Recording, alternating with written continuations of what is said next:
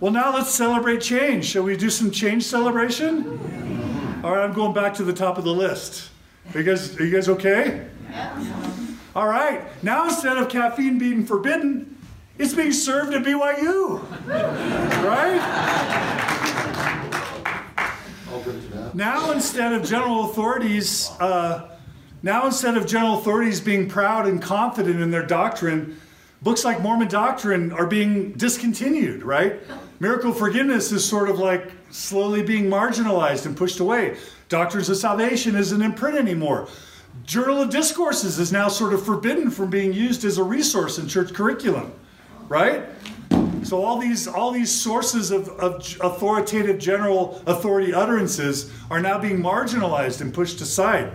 General authorities now sort of just largely speak general platitudes. They avoid discussions of doctrine or theology for the most part.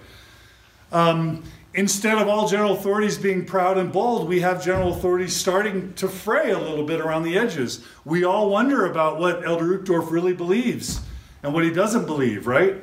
And we have, former higher level church leaders like Tom Phillips and Hans Mattson starting to be willing to speak openly about their disaffection and to talk about their apostasy openly and publicly, which is something I don't know that we've ever had a lot of before.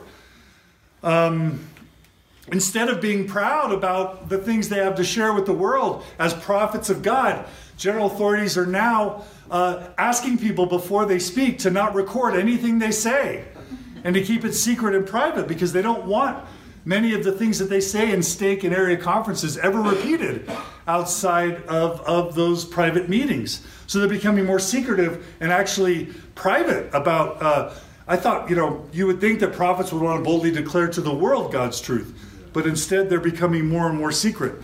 And they're asking people, they're being concerned about even notes being taken about the things that they say. Many general authorities are now lawyers and PR people who focus more on Curtin McConkie, protecting the assets and the reputation of the church and the businesses and managing the multi-billion-dollar corporate assets and interests of the church, instead of being, sort of ministers and priests to help those who are in need. Science has not vindicated the church as the leaders had hoped, and instead it's cast serious doubt on the church's timelines, the creation myth, the flood myth, the historicity of the Bible, of the Book of Mormon, of the Book of Abraham. All that stuff is now sort of being directly challenged and threatened. And apologists have brought forth no credible evidence to support the historicity of the Book of Mormon, of the Book of Abraham, of any of that stuff. Even the Joseph Smith translation now has been shown to be plagiarized from a biblical commentary that was available during the time Joseph Smith was there. That was research that came out of BYU in the past few years, oddly enough. So science has not demonstrated the Book of Mormon anthropologically, linguistically, archaeologically, genetically. Pick your scientific discipline. Science has not vindicated any of the church's truth claims, let alone the Tower of Babel and the Jaredite migration or any of that sort of stuff that the entire Book of Mormon sort of depends upon. Now, instead of demonizing the Catholics and the evangelicals, we're trying to cozy up to them. We're trying to befriend them. We're trying to minimize the differences that we have between them and emphasize the similarities. We're downplaying all of our distinctive doctrine. And as Michael Quinn says, we're sort of selling our birthright for a mess of porridge by downplaying our distinctive doctrine and focusing on all the commonalities of our doctrine and theology with Catholics and with evangelical Christians. Why? Because we need their political support to fight same-sex marriage and to protect what we like to call what? Religious freedom, right? And so they become our allies politically. And in some sense, the enemy of my enemy becomes my friend. So that's a very different approach. In addition to our distinctive doctrine and theology being minimized, what has not changed is that authority, obedience to priesthood authority, has been exalted to the most sacred Mormon doctrine of all. There is nothing more important than obedience to patriarchal priesthood authority in Mormonism. It is the most sacred doctrine and theological. In some sense, it's the only true, immutable, important doctrine or theological component of Mormonism that we cling to tenaciously. Criticism is still forbidden, but there is, this is on the positive side, there is an increased willingness to discuss and admit the imperfections of church leaders. So you are still not allowed to criticize church leaders, as Bill Reel recently shows when he called Elder Holland basically liar, liar, pants on fire. And it's still true, as Elder Oaks says, that it is wrong to criticize a church leader, even if the criticism is accurate or true. However, you have heard an increase in statements in General Conference where general authorities are willing to say, give Brother Joseph a break, we're not always perfect, we deserve your slack. So members are being encouraged to look with patience and forbearance on the weaknesses of their leaders, but they're not allowed yet to cross that line of actually openly criticizing them in public. Instead of the Church Handbook of Instructions being secret, at least a good half chunk of the Handbook of Instructions is now publicly online and made available. That's an increase, a step towards transparency. We've noticed that the headings to the Book of Mormon and the Book of Abraham have been conveniently changed in recent years, right? So instead of the Book of Mormon being about the ancestors or the descendants of Lehi, right? It's now written about those who were among, right? The people, the inhabitants of ancient America. And of course that change was made in response to DNA evidence and other scientific evidence, making it very clear that Native Americans came from where? Asia, not from Israel, across boats, across the Atlantic Ocean or Pacific Ocean or whichever ocean they, mythologically traveled. And the Book of Abraham, I didn't realize that the heading to the Book of Abraham has also recently been changed, right? It's no longer written, I don't have the quotes here, but it's no longer written by the hand of Abraham translating an ancient text, but instead the foreword sort of mentions inspiration and revelation instead of translation. Basically saying, stop thinking of this book as a translation. So they're changing the narrative on the Book of Abraham. How recently was that done? How far do you Past few years, I think. So just go find a book that's like 15 years old. I think on the internet over the past 5 years. So one of you look that up right now and let us know, but I think it's a relatively recent change. I could be wrong about that. Okay, Book of Mormon translation, they're starting to use the word. I'm getting there. Oh, I'm sorry. I'm getting there. No, we're not even close to done yet. Oh no. Roll. Okay. Instead of the church focusing on it being exclusively true, right, in the one true church, now the focus is on staying in the boat. Don't leave. Doubt your doubts, right? Focus on the goodness of the church, not necessarily the truthfulness of the church. Fear messages about what's going to happen if you leave. And a little bit more softening of the rhetoric through Terrell and Fiona Givens and others, Patrick Mason. There's truth in every church and in every religion. We just have a few distinctive things like priesthood ordinances that is our contribution to humanity. But other religions have their contributions to humanity. A very different message instead of sort of this is the one true and only living church on the face of the earth. We've moved away from that rhetoric in many instances. We're de-emphasizing spiritual gifts. I didn't see General Conference, but I heard about this talk, was it from Bednar, which basically said, have the faith to not be healed. Right? So instead of an emphasis on having the faith to be healed, now the general authorities are saying have the faith to not be healed. Right? So they're changing that message. Why? Because so many people aren't being healed and they're talking openly about it, right? That they have to change your expectations. So have the faith to not be healed, right? And they're also changing the rhetoric about inspiration. They're lowering the bar about receiving some sort of really concrete witness, and instead they're telling you you knew it was true all along. Don't seek a witness, right? You've always known it's true. Or it's just this sense of joy or peace that you get. It's not some overwhelming witness. Stop looking for that. That's not the message I got when I was growing up in seminary. I was taught that with Moroni 10:4, you would get an undeniable witness to the core of your soul and your heart if you read the Book of Mormon and prayed about it to know it was true. And it never came for me, and that's why that was one of the main impeti for my faith crisis. Instead of being proud of our Mormon heritage, bafflingly, we are now not only forbidding the identity of Mormonism and calling ourselves Mormons, but we're calling it, we're claiming that Satan rejoices when we refer to each other as Mormons. And we're doing that from the Mormon newsroom, right? From Mormon.org. It's crazy. We didn't think this through, right? Instead of boldly proclaiming the Mormon Tabernacle Choir, we're changing the name of the Mormon Tabernacle Choir. Satan is clever. Satan is super clever. Yeah. We're running away from our identity. That is one of the most mind-boggling things. Identity is important. Identity is one of the most important things you can have as a human. And as an institution, it's your brand, it's how you're known. When an institution starts to run away from its own, centuries earned identity, it's a sign of significant distress and trouble.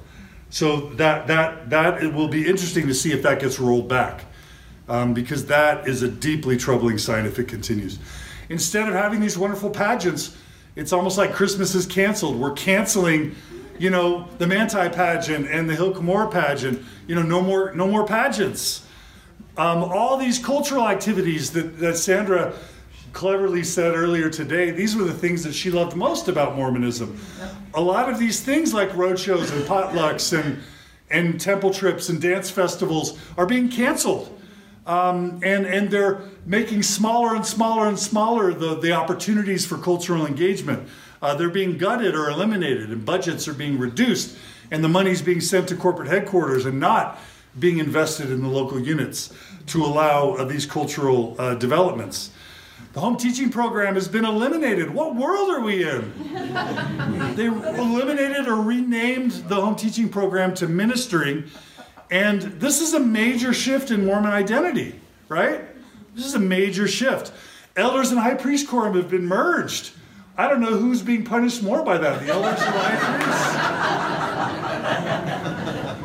But that's just inflicting pain all the way around. Unbelievably, our relationship with the Boy Scouts of America is ending in 2019.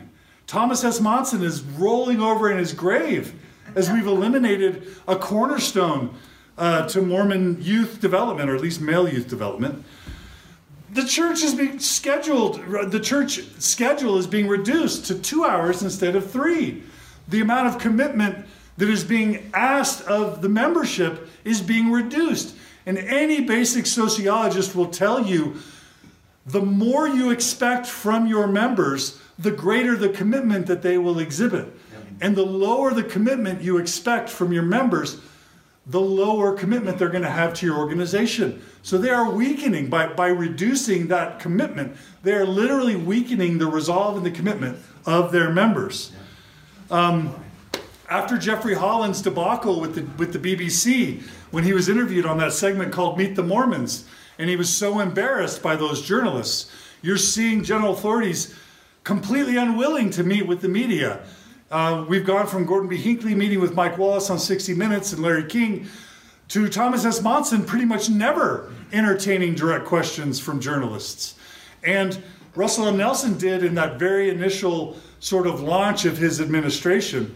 But that was a disaster.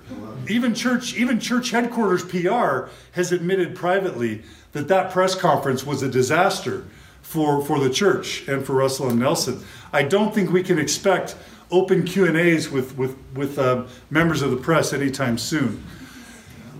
Mind-bogglingly, instead of being encouraged to keep journals, and this is one of the most dark, sinister, and disturbing elements on my list, general authorities are now being forbidden from keeping journals. Oh, John, there's part 2 of that. I don't know if I ever told you this. When a general authority of 70 is made emeritus, he goes through a lengthy interview process, his entire life history, all his memories. They take that, they document it, they edit it, put it in chronological order, etc. Go back and review it with him multiple times, put it in big, thick binders, and say, forever after, you will not speak of anything that is not already correlated and approved that's documented in these documents. Yeah, it's a super Orwellian sort of approach to history where they're forbidding general authorities to keep journals, and they're doing everything they can to keep meetings from being recorded, to keep, their own words from being recorded, and they're trying to put everything down the memory hole, which is really disturbing. Believe it or not, areas of same-sex attraction or LGBT issues are actually a major highlight for this list. Thanks to advancements in research and advocates and evangelists over the past 10, 14, 13 years, the church is no longer teaching that being same-sex attracted is sinful in and of itself. They're willing to say that the attractions themselves are not sins. They're willing to acknowledge LGBT identities for the first time. The Mormon Engaged website was the first time the church ever officially was willing to use the term gay or lesbian or bisexual. Before that time, you could only say, afflicted with same-sex attraction. But now the church is willing to actually say, heaven forbid, the word gay or lesbian or bisexual. That's progress to people who take pride in their identity. The church is no longer, evergreen has disappeared. Since we did some research on reparative or conversion therapy and released that, and people started suing reparative therapy organizations for abusing their members, and they were exposed as fraudulent, right? Because all these people who were testifying to have been converted from gay to straight were secretly in illicit sexual affairs, or would return to same-sex relationships privately or secretly, or were lying the whole time anyway. That sort of showed that these organizations were built on fraud. And so now these organizations are being sued, and organizations like Evergreen have disappeared from the face of the earth, and that's a good thing. Now, of course, they've been replaced with organizations like North Star, right? And celibacy and mixed orientation marriages are being indirectly encouraged by lifting up examples like Ty Mansfield and his wife and others through North Star as righteous, faithful people who are able to either be celibate or lived in a mixed orientation marriage. But at least there isn't an institutional recommendation for LGBT people to enter into mixed orientation marriages. And that's actually a positive step because the divorce registers and the mental health registers in the 50s, 60s, 70s, 80s, and 90s were filled with the carnage of straight and LGBT Mormons who were pushed into mixed orientation marriages and celibacy and reparative therapy to their own detriment. So to the church's credit, they have made positive changes in this regard. The church has made the bold and courageous step to tell parents not to kick their LGBT children out of their homes anymore. And they've actually said, at least on the website, that we should lead the world in loving our LGBT sons and daughters, brothers and sisters. Now, of course, none of the members actually know the Mormons Engaged website exists, right? And most bishops don't even know that website exists. But at least the church is starting to make progress in this regard, and they deserve credit for it. Instead of parents just automatically siding against their LGBT children, we now have the Mama Dragons. This incredible, amazing organization of over 1,000 women dedicated to supporting and nurturing and fighting for their LGBT children. That's an amazing innovation that social media and the internet has brought about. Instead of 6 million members, the church is claiming 16 million members. But interestingly enough, they've started discouraging members to focus on statistics. And they've said, we're not about statistics. That's not what the gospel is about. And they've even gone again to a very disturbing Orwellian step. After over a century, I guess, of reporting church statistics, just in the past year or two, they made the announcement to stop reporting their statistics in General Conference. Now, why would they stop reporting their statistics in General Conference? It's because the news isn't positive. The church is starting to grind. The church growth is starting to decline significantly. It's now less than 1%. It's not the fastest growing church in the world. Even though we claim 16 million members, estimates are that there are only 5 to 6 million Mormons in the world who actually identify as Mormon and attend church, right? A good 1/3 of that 16 million, we don't even know where they are or who they are. They're completely lost to our records. We keep people, by the way, on the rolls until they're 120 to pad our statistics. But for all the reasons, the church is no longer emphasizing growth. Growth has declined, and the church is in full free fall in Western Europe and in Japan and in Canada and even in the United States. If it were not for the birth rate of active believing Mormons, which averages 3 children per family, which is larger than the average in the United States. If it weren't for the birth rate of active believing Mormons in the United States, the church in the United States would be in decline, right? And even so, predictions are within 20 years, Mormonism within the United States will actually level off and start to be in decline as well. Now, that's not just Mormonism. If any of you have studied the Pew Foundation's Rise of the Nuns, you'll see that religion across the board in Western Europe and in developed countries is on decline. And in fact, the largest and the fastest growing religious group is who? Those who no longer affiliate with any religious tradition, right? That's the largest and the fastest growing religious group. So all religions are taking it in the shorts, not just Mormonism. And the church is starting to hide its contraction by merging wards, by canceling wards, by canceling stakes, by canceling missions, by merging stakes and missions.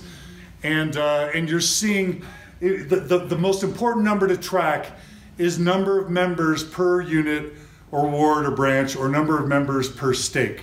And what you'll see, that number is going to grow and grow and grow and grow. And soon you're going to have thousands and thousands and thousands of members per stake, because these people that are on our rolls are not active. And that's the way that you get to the real activity rates in the church. Some of you didn't like that I mentioned BYU football. It's not a big deal. I still like to cheer for the Cougars. But I think that you could argue that BYU football success could be a little litmus test or an indicator of the overall church health. And you would see... They should go independent. You would see that in the 80s, the church was at its zenith, and BYU football was at its zenith. And right now, BYU football is the worst that it's ever been. And ironically, University of Utah just won the Pac-12 South. Unfortunately, they lost the Pac-12 championship. What's that? Don't say anymore. Okay. But that's a huge accomplishment. That's over UCLA. That's over USC. That's over Arizona State, University of Arizona. These are quality schools, right? And of course, Utah State was nationally ranked. Amazing football team. Weber State basketball just beat BYU, right? So anyway, that I think a sagging athletics, and by the way, it isn't just football. It's basketball. It's women's cross country. When my wife Margie ran cross country for BYU, they were ranked 5th in the country. Not that highly ranked anymore. I do think it could be argued that that's a symptom of overall church health. Some of you could disagree with me. Volleyball still thrives. Volleyball still thrives? Men or women? Did you play volleyball for BYU? Okay. My sister coached that. Oh, she did? Instead of celebrities, instead of Mormon celebrities just being faithful or going away quietly, what we're seeing for the first time in Mormon history is when Mormon celebrities disaffect from the church, they're willing to be open and public about it. You will remember Tyler Glenn, right? And his very public disaffection from the Mormon Church, which led to his album called Excommunication, which led to several music videos that were very, very critical of the church, including him spitting on the face of the prophet, stripping down to his temple garments. None of which he's been excommunicated for, by the way, which is very telling about the consistency and the integrity of the excommunication process, right? That it is clearly a PR and a marketing move or a move of convenience, but not one of integrity and consistency. Dan Reynolds, when he loses his faith in Mormonism, creates an HBO documentary that ends up winning awards or at least accolades at Sundance and is now showed on HBO, right? And in Mindy Gledhill and Julie DeAzevedo, instead of writing EFY songs, are now coming on Mormon Stories podcast and talking about their faith challenges and their faith crisis. Mindy Gledhill is set to release an album fully dedicated to her loss of Mormon faith called Rabbit Hole. Check it out. Do you like that title? Yeah. Support Mindy Gledhill and her amazing work. Celebrities, Mormon celebrities, are increasingly being willing to talk openly about their disaffections. And that's something that's changed, and it's something that's going to continue. And they're not the last Mormon celebrities to fall, I will just tell you. Temples are still dotting the globe. But we know why, right? Because the church, number one, it becomes a phenomenal real estate investment for the church. Because if they can engage in land speculation, where they know ahead of time where they're going to announce the temple, and they can themselves and or friends or family members of church leaders buy up all of the real estate around the area where the temple is going to be built, and then they can announce the location of the building of the temple, and then all the land values can go up because they're also going to probably build high-rise commercial real estate in the vicinity of the temple, right? All of a sudden, everybody who purchases that property is going to have this huge financial windfall. And this happens. And, by the way, the church has successfully tied temple attendance or attendance of your own child's marriage or wedding to the payment of tithing. Temples become a very useful and effective way to ensure that members pay money to the church. And so that's why you're seeing wards and stakes collapsing, but temples being built at an increasing rate because it means more revenue for the church. And you saw this in the Going Clear documentary. Scientology is on decline in terms of membership, right? Its buildings are empty, but it's actually increasing in revenue. Because as L. Ron Hubbard once said, if you want to get rich, start a business. If you want to get really rich, start a church or religion. And the church, was once $1 billion entity. Now it's a hundreds of billions of dollar entity. And it's going to continue growing. And that's pretty stark to think about. 60 years ago, the church was bankrupt. So it's gone from bankrupt to hundreds of billions of dollars in 60 years. Wow, they're doing something right. They're doing something right. They have a lot of power. Still not convinced me. They have a lot of power. But their power in Washington appears to possibly be on decline. Mitt Romney didn't get elected as president. And one listener wrote in to say that the U.S. Congress right now has the lowest Mormon representation in 30 years. And in Arizona, we even saw an ex-Mormon, atheist, bisexual woman get elected as a U.S. senator. Right? And don't forget, abroad, we see an ex-Mormon feminist working mother become prime minister of the country of New Zealand. Right? Yeah. So that's interesting. That's kind of cool. BYU is becoming more conservative, not necessarily in the internal thoughts and beliefs of its professors, because we all know that there are dozens and dozens and dozens of active BYU professors that no longer believe the church is true, but are simply remaining silent about their loss of faith because they know that they lose their salary or their job or their pension or their livelihood by being open. But BYU has become a less diverse intellectually and culturally environment than it was when I went there. Women can now pray in sacrament meeting, hallelujah, and they can pray in general conference, which is really nice. Some bold and courageous, intrepid women actually wear pants to church, although few still dare to be so bold. Birth control is now no longer an issue, really, unless you have some really extreme and weird bishop or stake president. And working outside the home is no longer denounced as it for women. And in fact, it's encouraged. Because number one, to live in Utah, both parents kind of have to now work outside the home to be able to financially survive here. But maybe the church got smart and realized that it actually means more revenue if both members of the home actually work outside the home. Women are now more visible in general conference.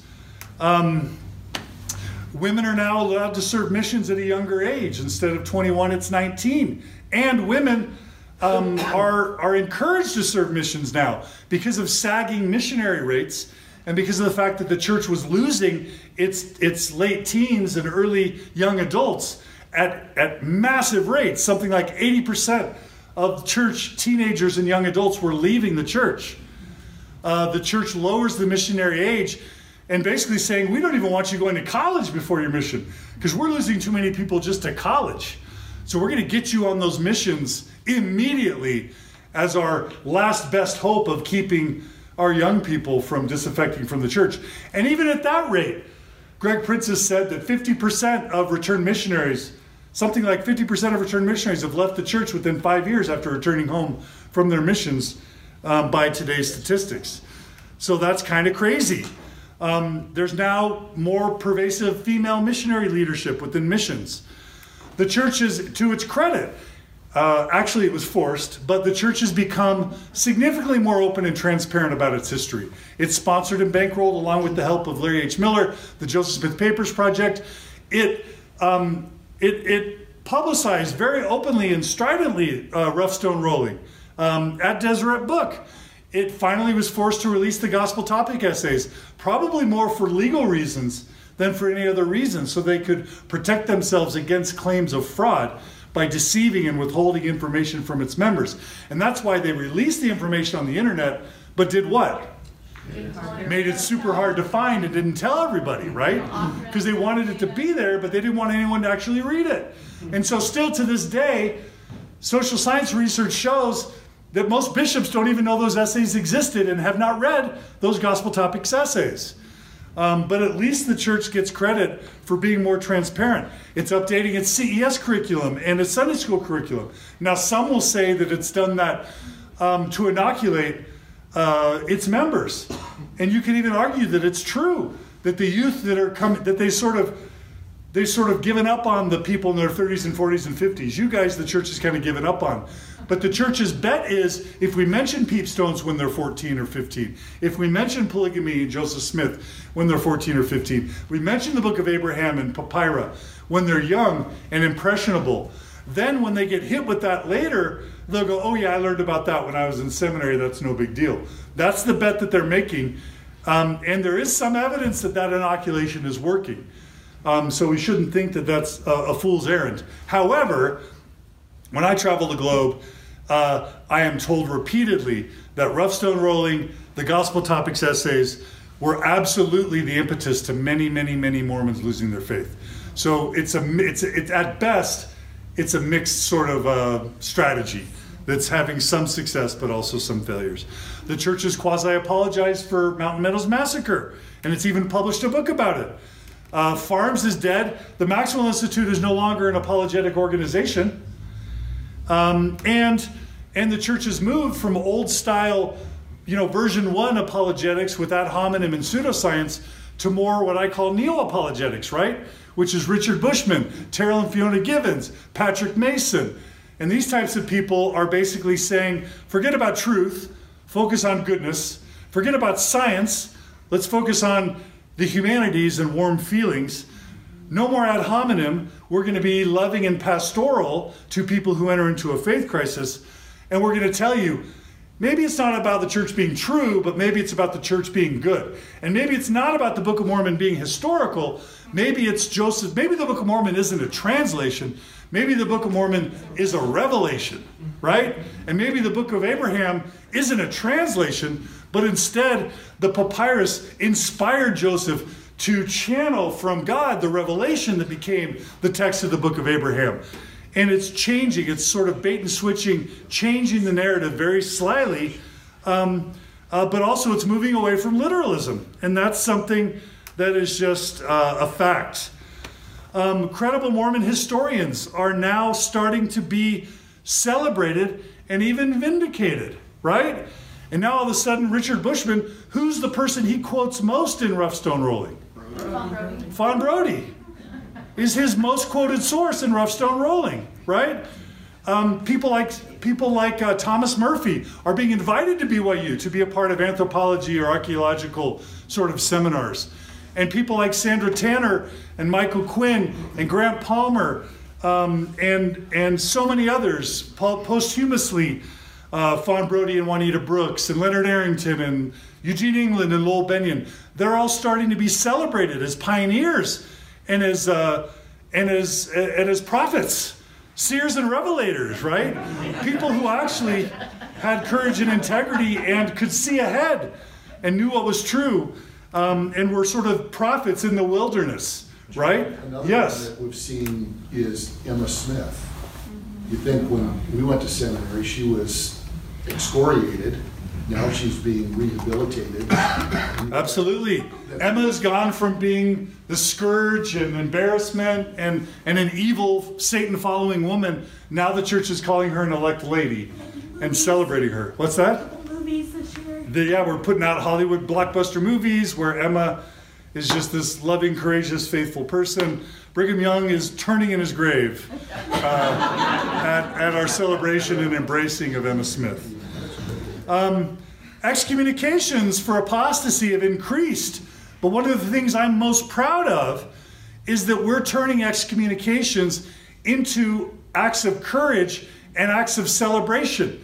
And many of you are turning out to support the excommunications of Kate Kelly, of me, of Rock Waterman, of Denver Snuffer, of Jeremy Runnels, of Sam Young, of Bill Reel, Carson and Marisa Calderwood, Jake and Amy Maloof, tons of people, yeah, absolutely. It's becoming a badge of honor to be excommunicated from the Mormon Church. And it's actually, for apostasy, and it's actually becoming cool. And these people are becoming sort of cult or folk heroes, where they're being honored and respected for their willingness to speak out publicly. And many of us are showing them love and support, which they deserve, because it's still a barbaric and medieval and violent, socially and emotionally violent act to excommunicate people for telling the truth. And as Bill Reel showed in his latest excommunication, which was recorded on this device that's right here in front of you, by the way.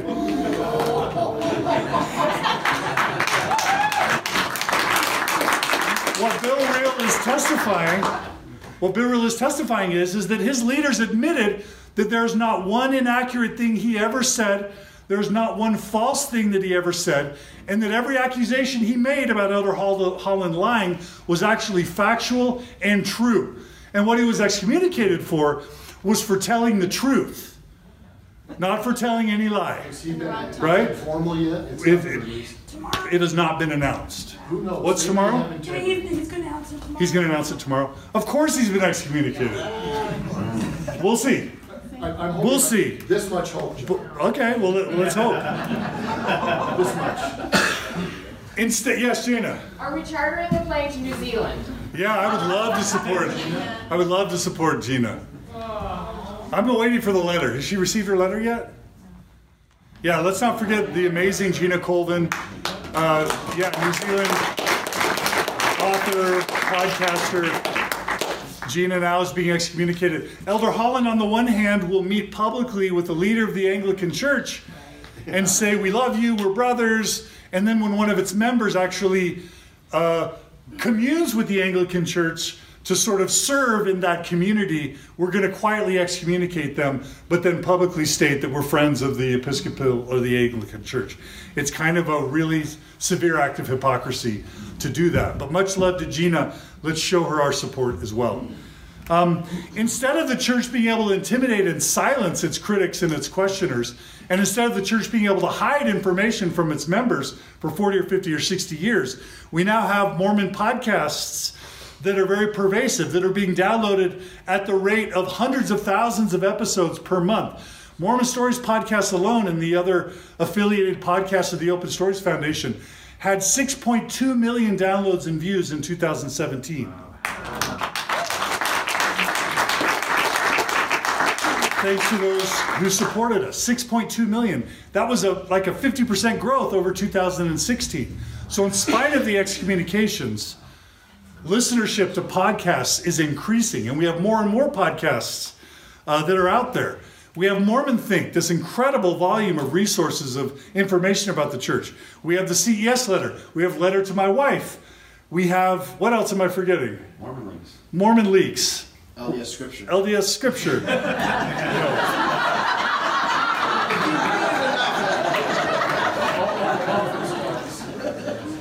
We have ex-Mormon Reddit. For the first time, Mormons have ready, available, instant access to all the information they need to make an informed decision. Our goal is never to lead people out of the church. All we want to do is awaken people to the factual, historical, cultural, social reality of Mormonism. Let them know exactly what they're actually joining or paying or supporting, and let them make an informed decision as to whether or not they want to join or remain a member. That's our only goal. Yeah. And tens of thousands of people each year are awakening to the realities of Mormonism, claiming their lives back, and deciding what they want to do with their time and their money and their reputation. And that's a good thing. Let's see.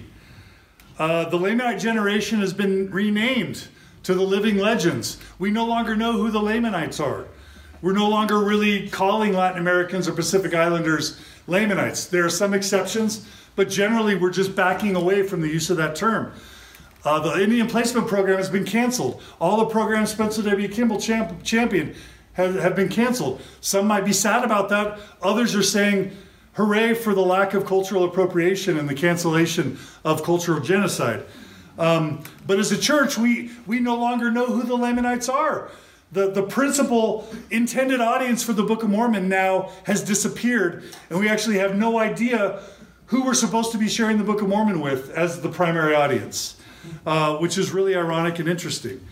The Black Priesthood ban, of course we all know that happened. It's been lifted, but fortunately it's now been denounced as bad policy. And that's something the church was hesitant to do. We went from the 50s calling it doctrine now to saying that the Black Priesthood ban, it was just a bad policy that never should have been implemented. Of course, throwing all those past prophets, seers, and revelators under the bus, and never acknowledging or apologizing that. The Lamanite curse is no longer about unworthiness and wickedness, right? It's about the light of Christ that's within them. And when we talk about their dark countenance, we're claiming that curse is about their countenance, not about their skin color, right? That's the way that the Book of Mormon is being reframed. It's not about righteousness anymore and skin color. Interracial marriage is now accepted. It's no longer openly condemned. The temple ceremony has been changed dramatically. No more weird naked touching, no more slitting throats and disemboweling yourself and scooping out your heart, these barbaric penalties for disclosing what goes on in the temple. No more awkward 5 points of fellowship sort of stuff between the veil. Now you just, we've erased all that from the temple ceremony. And pretty much everybody's happy about that. We've softened the sexist language, and women now hearken to their husbands instead of obey. Women, is that an improvement? Raise your hand if that's an improvement. That's okay. We've got some work. We've got some work to do. The temple ceremony, instead of being secret and sacred, is now shared publicly on YouTube for all the world to see. Garments are getting shorter, and we're seeing women along the Wasatch Front finding all sorts of creative ways to tuck their garments under their miniskirts and their shorter sleeved outfits. And the church is redesigning the garments to be more comfortable. They're actually taking away the stitchings of the little marks, and instead they're making them silk screen imprints on the back so you can't even tell that there are marks on the temple. They're actually trying to make them comfortable and humane for the first time. For those of you still wearing garments, bless you. Bless you. Instead of the second anointing being this secret mystery, now we're having former high-level church leaders talking openly, and their wives, talking openly about the second anointing for the first time. Which is very significant, I think.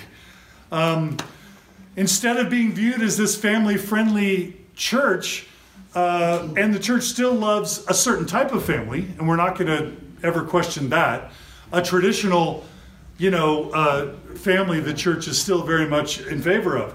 But the church, instead of being viewed as globally a lover of family, it's starting to be viewed as a bigoted organization towards non-traditional families. And that's something that's staining the reputation of the church, especially with millennials, and it's leading to significant disaffection. So we're losing on the family front more and more each day. Again, instead of billions, the church has hundreds of billions. Mormon testimonies are starting to waver.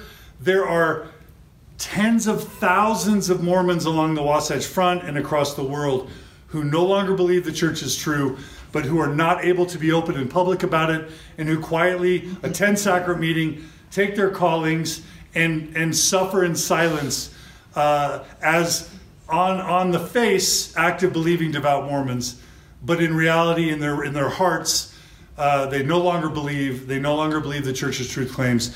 They're having all sorts of behavior in private, behind the scenes, sometimes with the knowledge of their spouse and family members, sometimes hidden from their spouse and loved ones.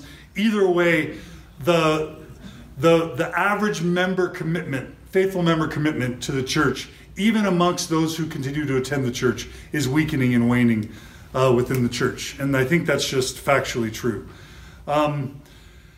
The church is oddly becoming stricter in its modesty standards. Now shoulders are pornographic. Now, kids in the heated summer of summer camp have to wear jeans outside because they are not allowed to wear shorts outside anymore because somehow shorts are pornographic. That's kind of weird.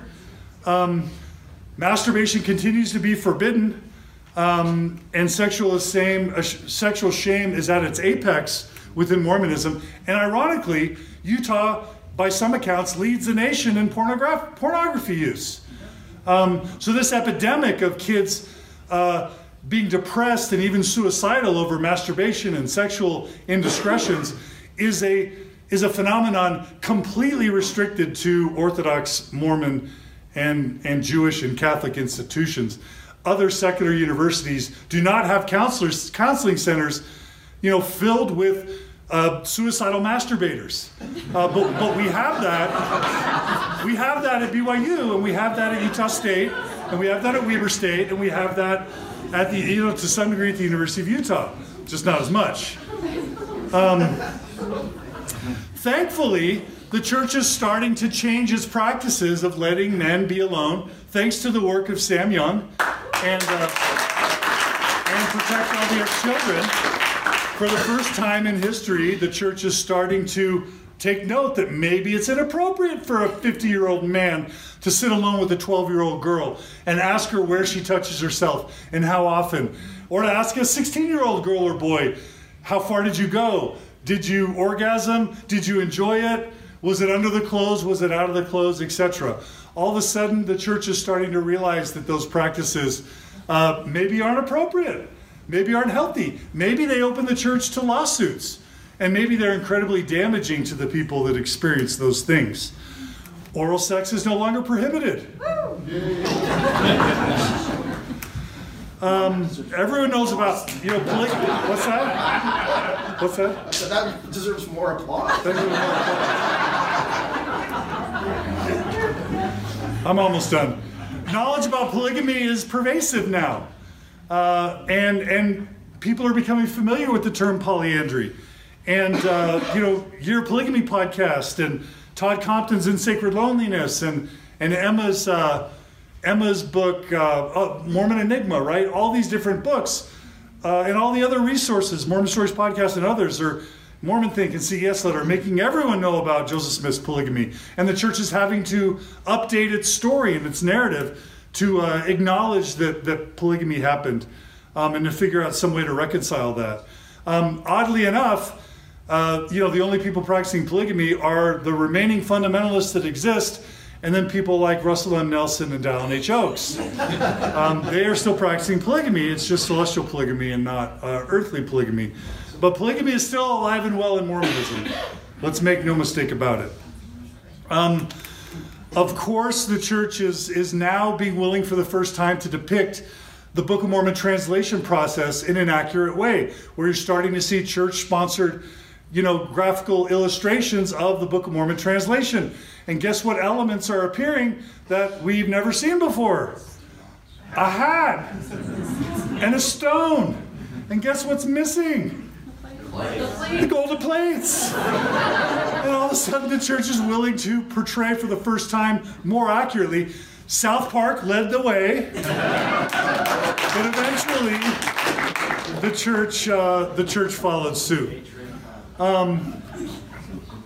Instead of ex-Mormons and post-Mormons and doubting Mormons suffering alone, for the first time, there are hundreds, if not thousands, of Facebook groups and meetup groups and communities and local groups to support ex-Mormons, post-Mormons, doubting Mormons, questioning Mormons.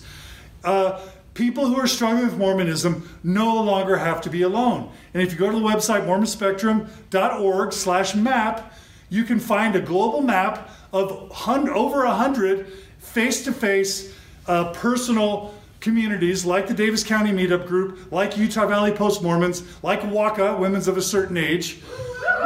All of these groups, hundreds of groups all over the world, plus not to mention Mormon Stories Podcast community, Thoughtful Transitions Facebook community, the A Thoughtful Faith Facebook community. There are so many Facebook groups that are there to support you in your faith crisis, or meetup groups, help you find friends, help you find mentors, help you find community to inspire you that you don't have to live sinful, evil, dark, depressing, drab, wretched lives if you leave the church. But in reality, you can actually improve your marriage, improve your parenting skills, improve your friendships, improve your relationships, and even improve your community relationships when you leave the church through the support of these communities and these resources. And all of a sudden, people are a lot less petrified and willing to let go if there's something else better, like the Davis County Meetup Group, to hold on to when you let go of the church.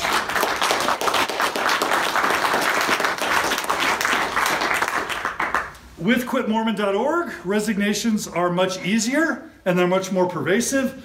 I think there's at least 20 to 30,000 resignations each year that are happening. They're becoming more and more pervasive. And being an ex-Mormon and a post-Mormon is becoming normalized. We're becoming more visible. We're more and more willing to speak out, to speak up, to come out. And the stigma is being lifted. And what we're showing as post-Mormons and ex-Mormons is that we're not going away. We're not going to live filthy, wretched, debaucherous lives. Okay, some of you are.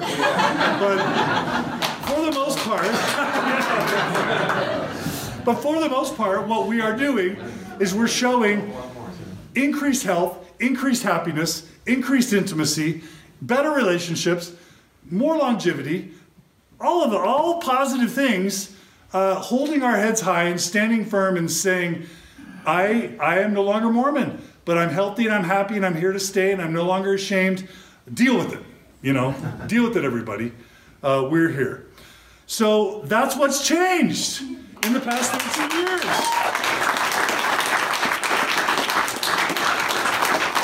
And I think everybody here has played a part in making these changes come to pass. whether it's through your support of nonprofits, whether it's through your coming out publicly, private conversations, things you share on social media. You are all a small part or a large part or a medium part in helping to make these changes happen. Now, there are still things that have not changed. Patriarchy still rules Mormonism. Obedience to authority is still the most sacred thing within Mormonism. Utah is still the multi-level marketing and fraud capital of the United States, right? The church still requires 10% of your income. Masturbation and pornography are still shamed and forbidden. There's too much modesty shaming and sexual shaming. Men can still meet alone with women and children and youth behind closed doors, which needs to change. And I don't think Sam Young and Protect LDS Children are going away anytime soon. The church still has many policies and teachings that are racist and sexist and homophobic. The church still protects abusers at the expense of victims and the abused. This church is still unwilling to apologize, and they're on record as stating, "We do not seek or give apologies." That needs to change. The church is still skeptical of science and factual history and scholarship. It's still encouraging people to avoid anyone who leaves the church and to read any literature that would ever, or podcast that would ever cause you to doubt or question. By the way, that's the surest sign of a cult, is any organization that will warn you to never talk to former members or to read literature that's against the organization. That's the surest sign of a cult. So the church needs to stop doing that. It needs to stop labeling people who leave the church as anti-Mormons, or any literature that questions or criticizes the church as anti-Mormon literature. It needs to stop that. It needs to stop discouraging reading, learning, and thinking and talking about problems. It needs to stop excommunicating people who question or challenge or speak the truth about the church. It needs to stop that. And it needs to stop deceiving its members through works like the new book Saints. It's called Saints, right? Or these neo-apologists that try and recontextualize church history in a faithful way by deceiving people, by omitting facts, and by spinning information in a way that's clearly deceptive. And the essays do that, and this new book Saints does that. It's a step, maybe it's a half step forward in terms of transparency. Maybe it's 2 steps forward in terms of transparency and honesty. But there's still too much deception going on. Unfortunately, there are a few things that have gotten worse. Believe it or not. Depression and prescription drug use and abuse in Utah has skyrocketed, right? There's an epidemic of opiate abuse and death in Utah. Suicide rates of youth in Utah have skyrocketed, doubled or tripled in the past 10 years. Utah leads the nation in suicides of youth between the ages of 15 and 24. And inexplicably, the church comes out with this policy in November of 2015, basically claiming that legally marrying your loved one is a sin more grievous than murder, rape, or child abuse. Because guess what? Neither murder, nor rape, nor child abuse, nor embezzlement of funds, nor financial fraud, which ruins lives, none of those things mandatorily trigger a disciplinary council and excommunication.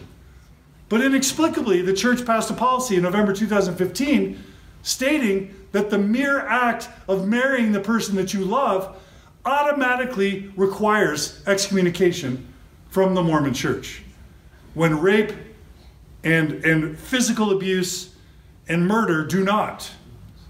Completely inexplicable. And then it added insult to injury to say that the children of same-sex couples cannot get baptized or confirmed in the church or blessed. And they have to wait, if they want to be members, until they're 18. And only can they become a member of the church if they explicitly and publicly denounce the marriage of their parent. defying every Christian impulse or doctrine that any of us has ever been exposed to. It's completely mind-boggling. And then, of course, interestingly enough, 5-10 years ago, there was this vibrant community of liberal and progressive Mormons. You would find their writings on a blog called Times and Seasons. Most of you probably haven't ever heard of the blog Times and Seasons before. There's another one called By Common Consent that's still like limping. You know, it's on life support. And there were these Mormon studies communities of all these leaders in the Mormon community who were these intellectual Mormon types that were clinging to faith and thought. And these people have disappeared. Where are the faithful Mormon intellectuals? Other than Terrell and Fiona Gibbons that are on the payroll of the church, they have financial contracts to write their books. Richard Bushman, these sort of liberal Mormon celebrities that are paid money to fly around the world and give these secret firesides to bolster faith, right? Other than them and a couple others, Patrick Mason, Spencer Fluman, the faithful intellectual Mormon studies community has disappeared. And I've gone to some of them and I've asked them, where are the faithful, liberal, progressive Mormon intellectuals? And they were all taken out by the November 2015 policy, because that was just a bridge too far. And so the church is killing its own scholars and its own faithful, thoughtful members. So that's interesting. So I'll end by this. What gives me hope? So much gives me hope. That huge, massive laundry list that I just went through, that gives me hope. I used to think that the Mormon church was the same yesterday, today, and forever. That the church never changed. If we've seen anything, it's that the church changes massively, significantly, monstrously. The church changes, and the church is changing, and the list of negative changes is dwarfed by this massive list of what we would all consider to be positive changes. So the church changes, it just doesn't change through the direction of God. It changes through the gift and the power and the authority of Google and social media and podcasts and activists and you. It's grassroots revelation. We are the prophets, seers, and revelators in Mormonism. We are the leaders of the church, and we are dictating the changes of the church. The church is changing, and we are the ones changing the church. And many of you may be disinvested in the church changing. But guess what? There's still 5 or 6 million people that are living within this system. And I think we all care about them on some level. Many of them are your own brothers and sisters, parents, children, siblings, cousins, aunts, uncles, or community members. So many of you might do well to be invested in the church changing. And 2018, above any year, should give you hope and encouragement that if anything is possible, it's that the church can make positive changes if people are willing to be courageous and speak up and speak out and stand for something. If the past 10 years, 13 years have shown us anything, it's that positive change can be forced within the church through the internet, social media, and courageous activism. So that's very encouraging to me. What else is encouraging me? Broader social trends like the rise of the nuns. Millennials don't care about Bruce R. McConkie and Mormon doctrine and peepstones and polyandry. They're just bored with religion. It's irrelevant to them. It's just not relevant, and it's bigoted and racist and sexist and homophobic. I am encouraged by the younger generations. I'm not one of those curmudgeonly old people who's like, the youth of today. My daughters and son are more enlightened than I am now. And they're in their late teens and early 20s. They bitch slap me every day about unenlightened things that I say, about racist and sexist and homophobic things that I say, right? They're woke. The younger generation is woke. And we should be excited about that. We're lit. Statistics encourage me. The fact that my podcast downloads are higher than ever in 2018. Yeah. And that's true with Your Polygamy. That's true with Bill Reel's Mormon Discussions. That's true with Pick Your Podcast. That's true with Jeremy Runnels and CES Letter. The statistics show that people are becoming more and more, they're becoming awakened, they're becoming enlightened all over the world. Ex-Mormon Reddit now has over 100,000 members. And that growth is exponential, right? If you've seen those charts, it's exponential growth. Communities give me hope. Communities like this, communities like Women's of a Certain Age, where over 1,000 women all across the Wasatch Front and country and world are getting together to have book clubs and parties and discussion groups and Christmas parties and girls camp, whatever it is that they're doing. Women of a Certain Age Waka gives me hope in humanity. And if you are over 39 and you're not a member of Waka, you are crazy. So contact Kim Sandberg Turner today and join Waka if you are a woman over 39 and want and need support. There's even a 20s group. There's even a 20s group. There's a 30s group. There are groups for everyone. But it's not just Waka. There's the Utah Valley Post-Mormon community. There's communities in Cache Valley. There's communities in Houston. All those groups in Mormon Spectrum. There are vibrant, thriving communities all over the place. There's Salt Lake City Oasis. There's even a Davis County Oasis that's still existing and meeting, still around. I was really happy to hear that. So many cool communities. There are communities that are secret that I don't even know about, that I probably don't want to know about. Or maybe I do want to know about them. But there are so many cool communities these days to support post-Mormons, and that gives me hope. And the last thing that gives me hope is you. I have this amazing opportunity, this privilege, to travel around the world and talk to and meet ex-Mormons and post-Mormons. Just last week, I got a group of 12 of them together, and we took a bus down to St. George to support Bill Reel in his excommunication. One of the people in that van is actually here tonight. We karaoke'd all the way down and back. But these people don't just know how to party, right? Post-Mormon, a sign of a cult is any group that thinks their group is better than everybody else. So I never want to fall privy to the temptations of a cult. Having said that,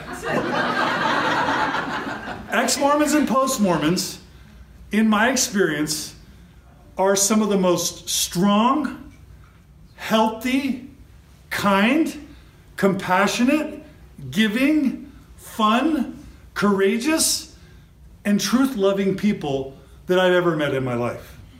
So what gives me hope at the end of the day? It's you. And that's the end of my presentation.